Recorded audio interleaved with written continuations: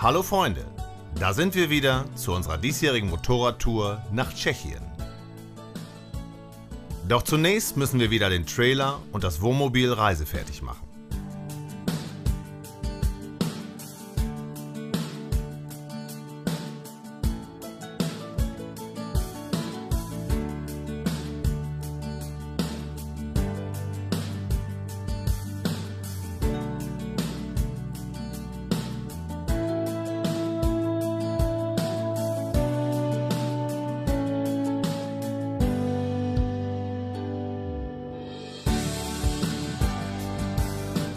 Dann geht es endlich los in Richtung Riesengebirge nach Spindler Mühle.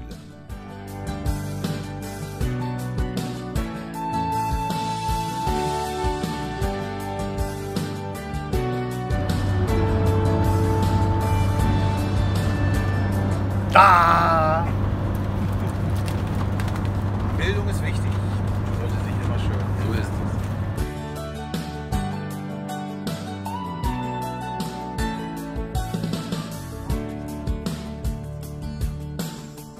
Spät in der Nacht erreichen wir unser Reiseziel in Tschechien.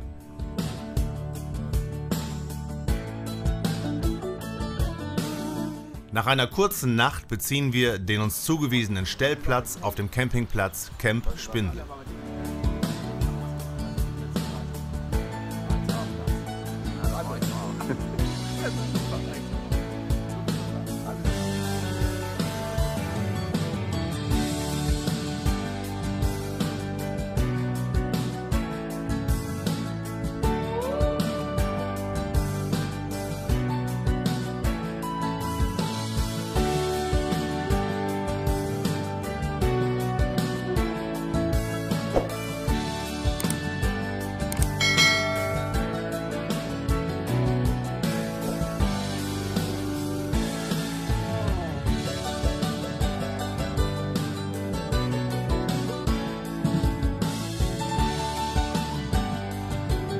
Dann machen wir uns für die erste Tagestour bereit.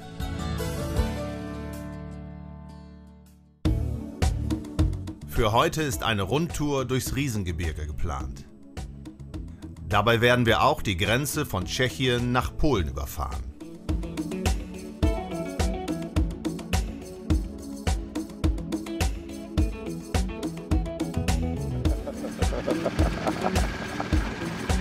Du weißt ja, immer wenn er an sich Letharg bewegt, dann ist die Kamera an.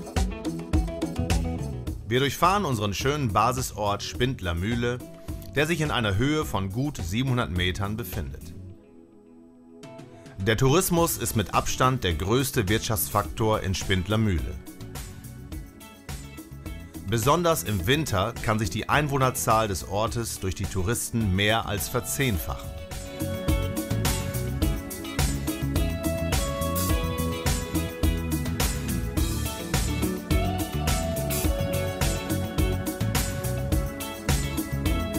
Unsere Tour führt uns zunächst in Richtung Františkov, dabei fahren wir immer wieder durch urige Dörfer.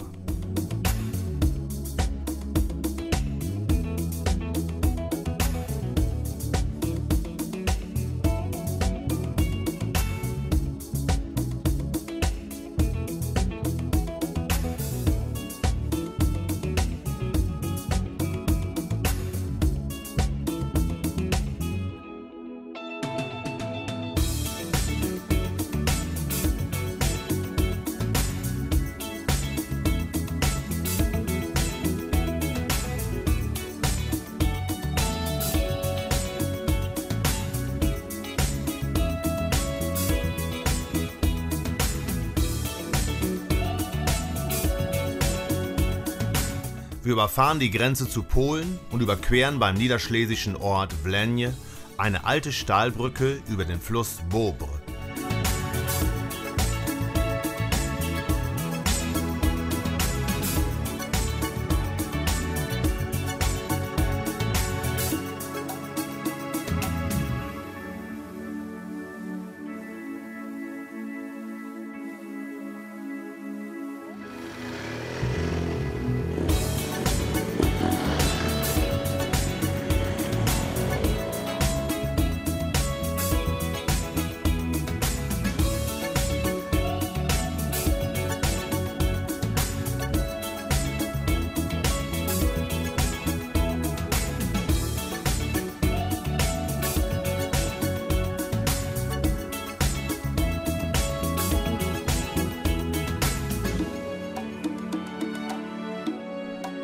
Dann erreichen wir Jelenia Gora, das ehemalige Hirschberg, und besichtigen den alten Stadtkern mit den barocken Patrizierhäusern am Marktplatz.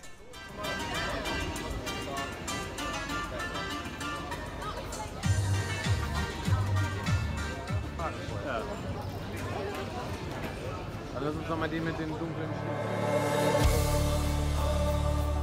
Wir nutzen die schöne Atmosphäre, um ein kühles, alkoholfreies Pils zu trinken.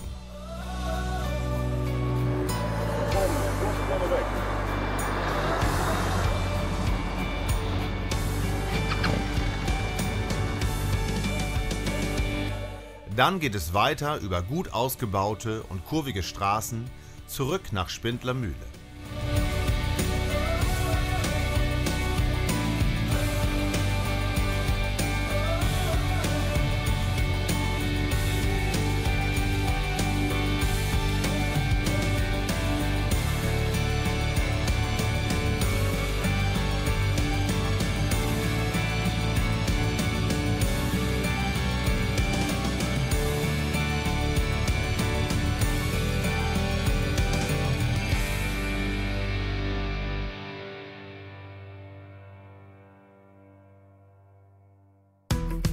Guten Morgen!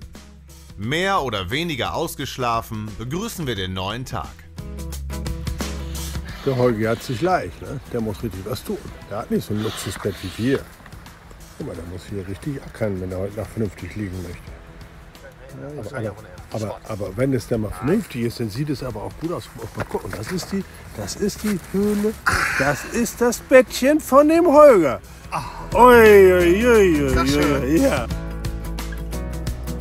Da es in der vergangenen Nacht stark gewittert hat und auch für den späten Nachmittag Regen gemeldet ist, haben wir uns heute für eine kleinere Tour durchs Riesengebirge entschieden.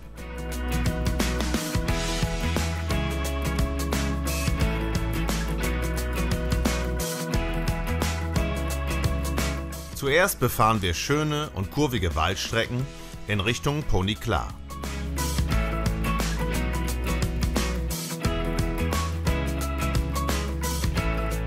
Das Riesengebirge erstreckt sich an der Grenze zwischen Tschechien und Polen und ist für Motorradfahrer immer noch ein Geheimtipp.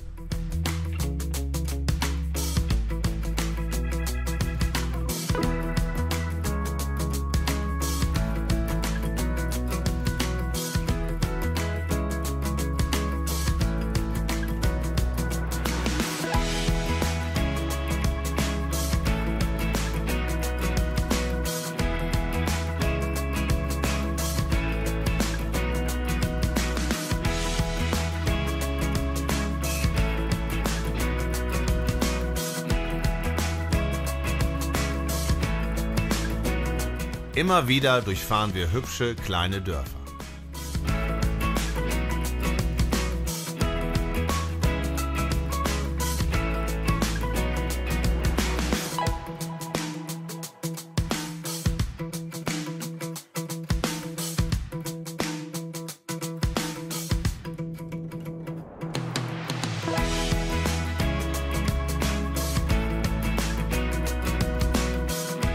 Wir erreichen Rochlitz an der Isar und genießen dort ein sehr leckeres Mittagessen.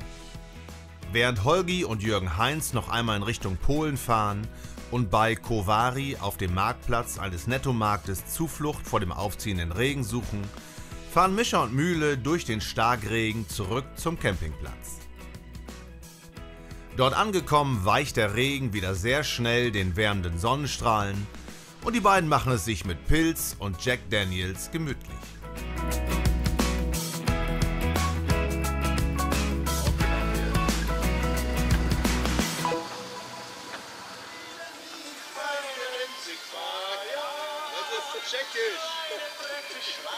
Die goldene Stimme aus Prag. Also Michael sagte, es sollte festgehalten werden. Er ist voll im Flow, glaube ich. Im Flow. Im Flow?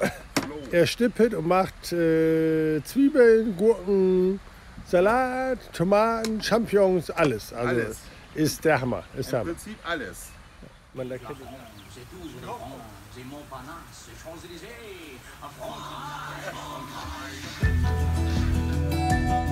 Nach einem leckeren Abendessen lassen wir den Tag an einem improvisierten Lagerfeuer ausklingen.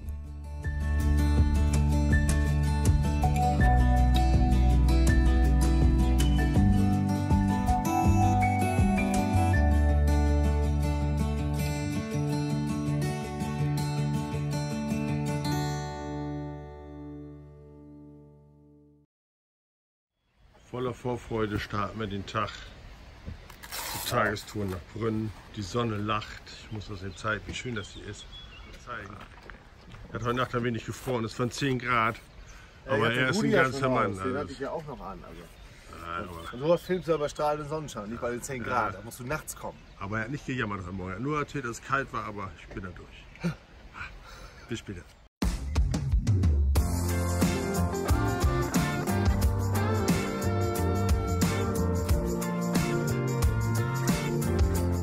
Heute starten wir zu einer 3-tägigen Rundtour durch Tschechien, wobei unser erstes Tagesziel Brünn sein wird.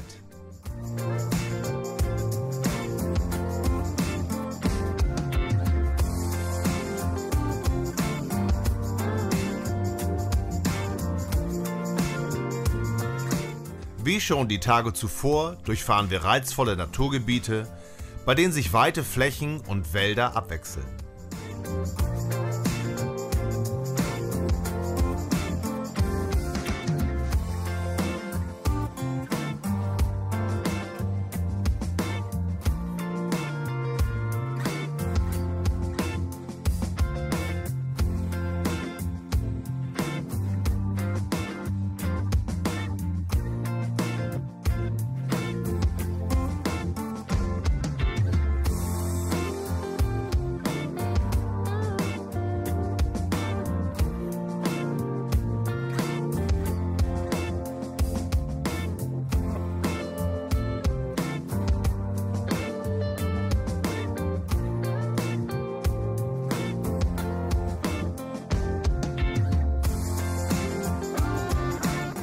Bei Deschnei im Adlergebirge pausieren wir bei einer idyllisch im Grün gelegenen Tankstelle.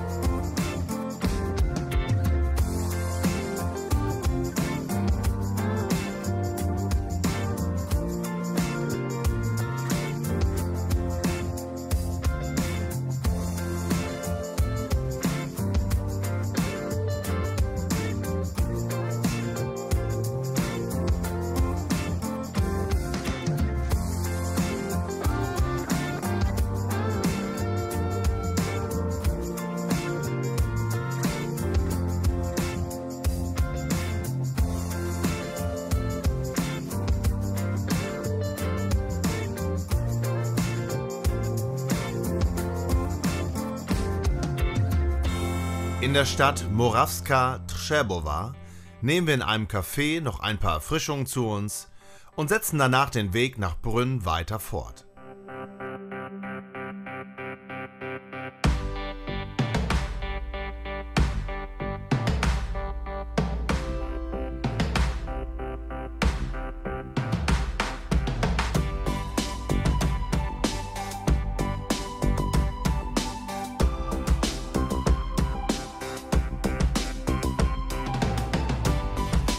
Wir erreichen die Stadt Brünn, die mit etwa 380.000 Einwohnern nach Prag die zweitgrößte Stadt Tschechiens ist. Sie ist seit dem 17. Jahrhundert das historische Zentrum Mährens.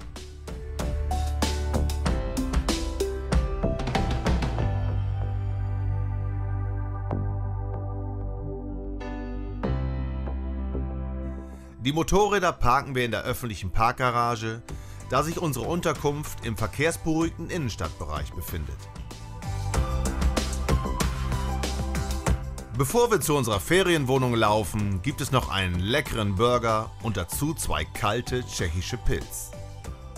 Die Ferienwohnung befindet sich in einem Altbau in Top-Lage und übertrifft all unsere Erwartungen.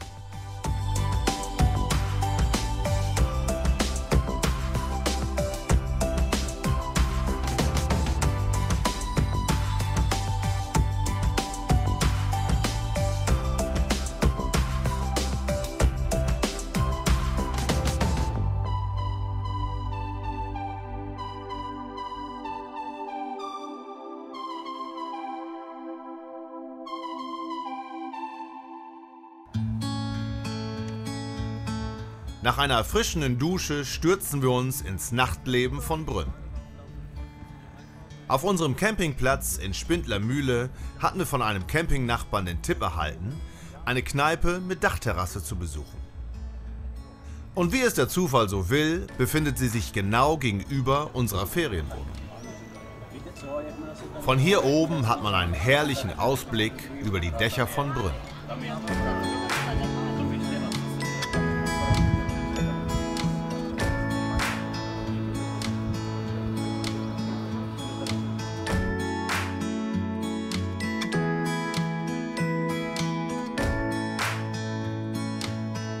Wir genießen die laue Sommernacht bei ein paar leckeren Getränken und lernen dort oben außerdem 3 Rettungssanitäter kennen, mit denen wir später noch weiter um die Häuser ziehen.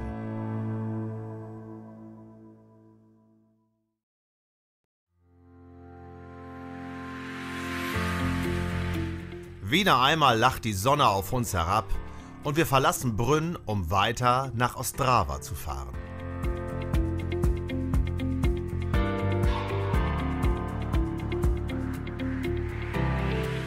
Es geht vorbei an kilometerlangen Mohnfeldern.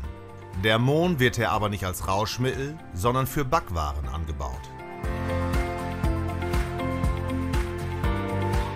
Dann machen wir eine Kaffeepause im Dörfchen Posinovice. Der im örtlichen Café servierte Cappuccino entpuppt sich als Muckefuck mit Sprühsahne.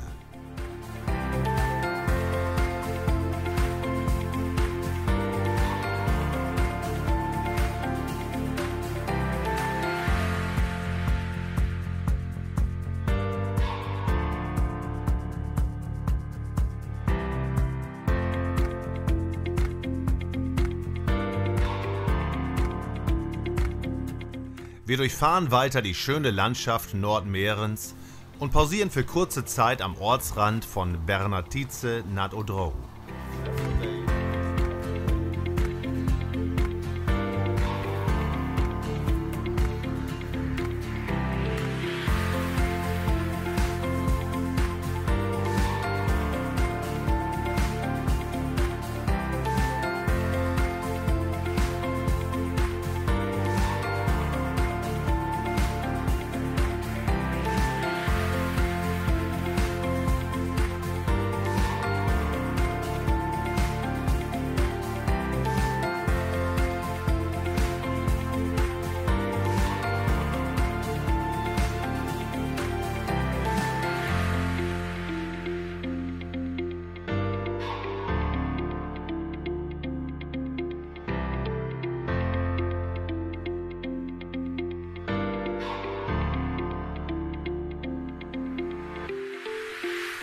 Dann erreichen wir Ostrava.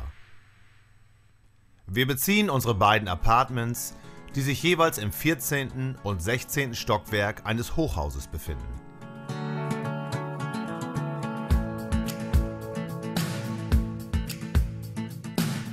Danach begeben wir uns in die Stadt. Nach einer hervorragenden Steakplatte im Bernies, einem Grill- und Weinrestaurant, gehen wir weiter in die Innenstadt und trinken hier noch einen Absacker. Dann laufen wir noch ein Stück entlang der Oder, die durch Ostrava fließt.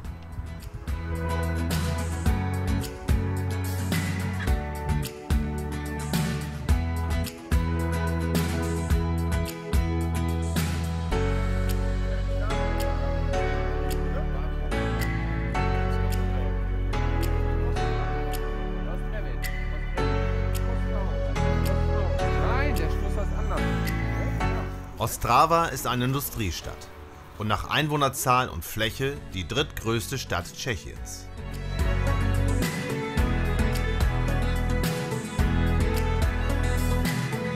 Jetzt ist es Zeit zum Schlafengehen in unseren Hochhaus-Apartments.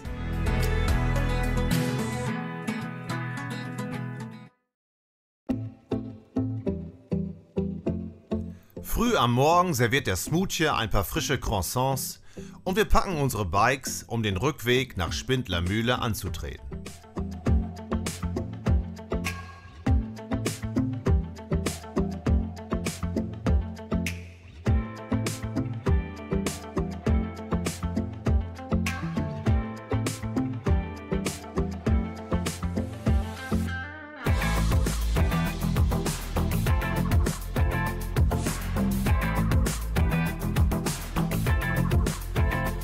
Unterwegs machen wir eine Mittagspause in Karlovice und genießen die tschechische Küche, die in der Regel sehr deftig ist.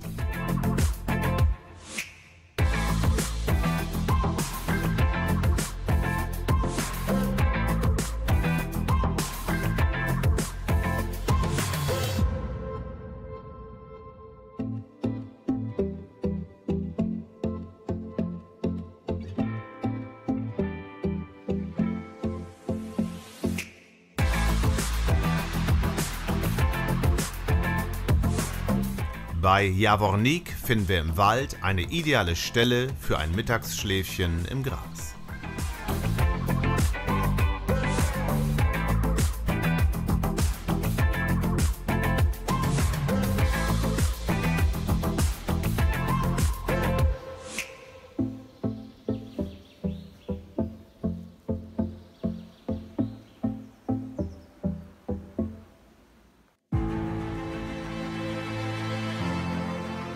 Dann geht die Fahrt weiter.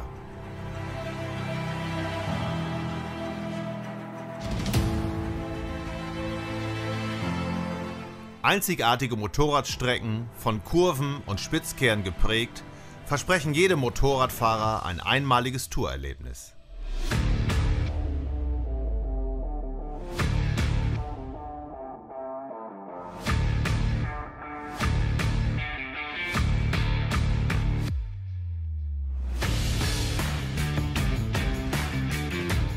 Immer wieder durchfahren wir idyllische Dörfer, in denen die Zeit stehen geblieben zu sein scheint.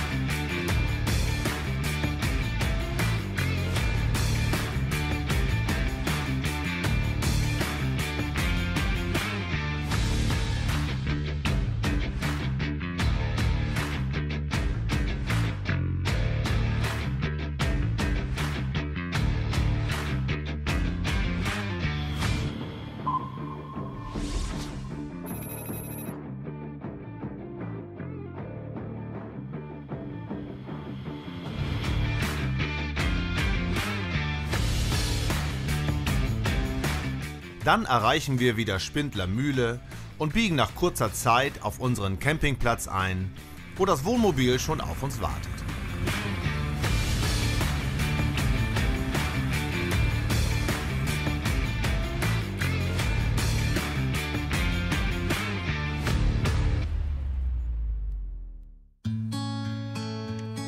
Nach einem tiefen Schlaf und leichtem Frühstück wollen wir heute die Bikerhöhle Pekelné Doli besuchen.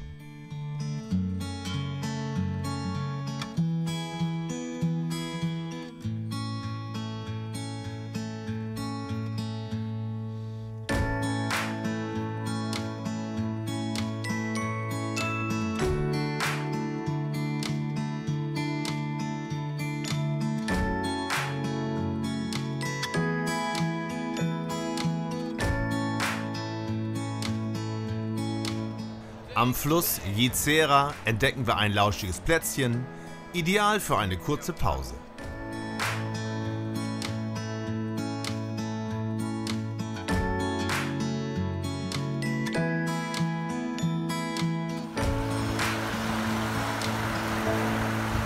Es ist nicht ein herrliches Fleckchen Erde, in dem es die coolen Biker wieder verschlagen hat.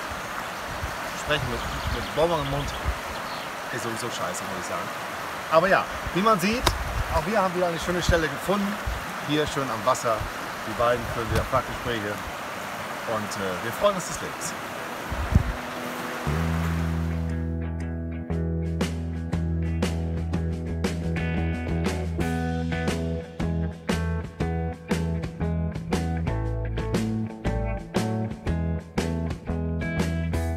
Wir folgen dem Lauf weiter nach Mala Scala und biegen dort nach rechts in die Berge ab.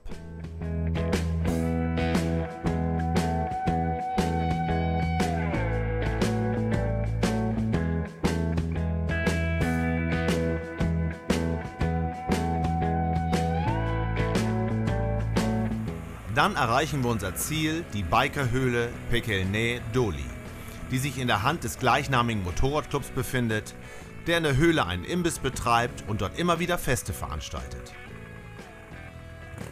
Der Clou ist, dass man mit dem Motorrad hineinfahren kann, um dort eine Runde zu drehen.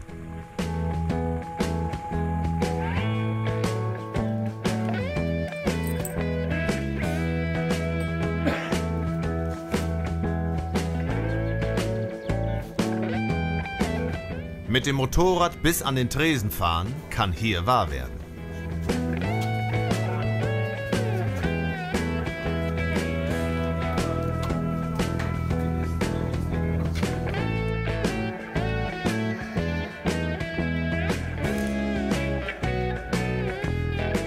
Wir bestellen uns einen Kaffee und eine Gulaschsuppe.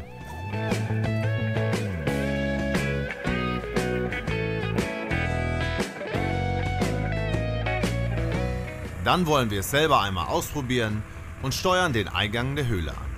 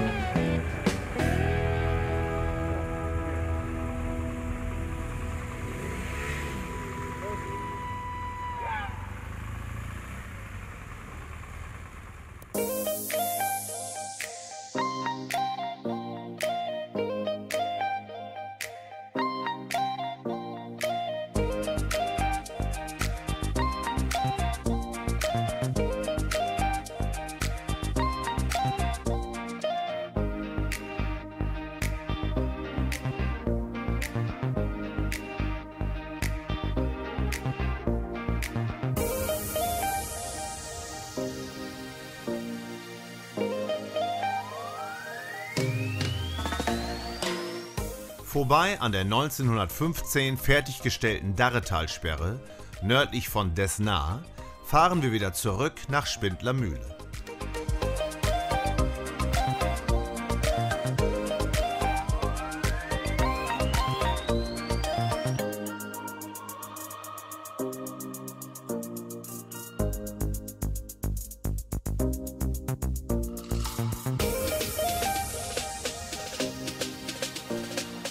Entlang der jungen Elbe, die dort noch Labe heißt, laufen wir am Abend zu Fuß in den Ort. Hier gibt es auf einer Restaurantterrasse direkt am Fluss ein Rindersteak und kaltes Pilsner Urquell.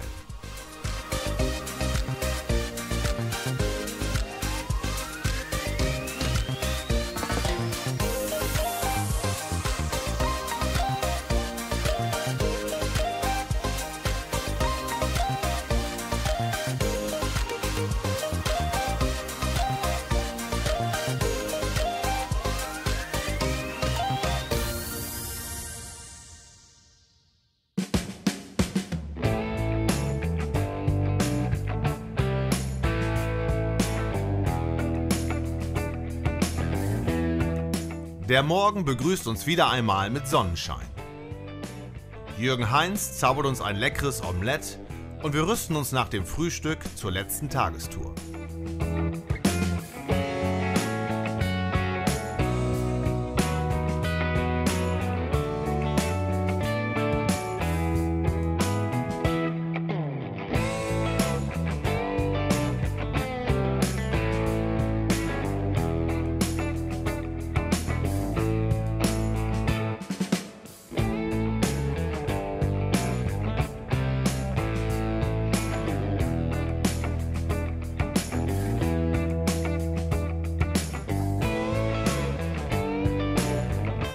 Heute soll unser Ziel eine Felsformation im Isartal sein.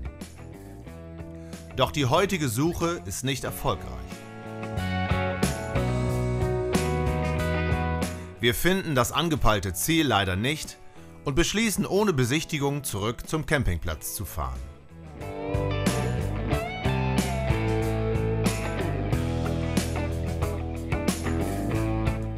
Wir verabschieden uns von diesem schönen Land und seinen gastfreundlichen Bewohnern und machen uns auf den Heimweg nach Ostfriesland.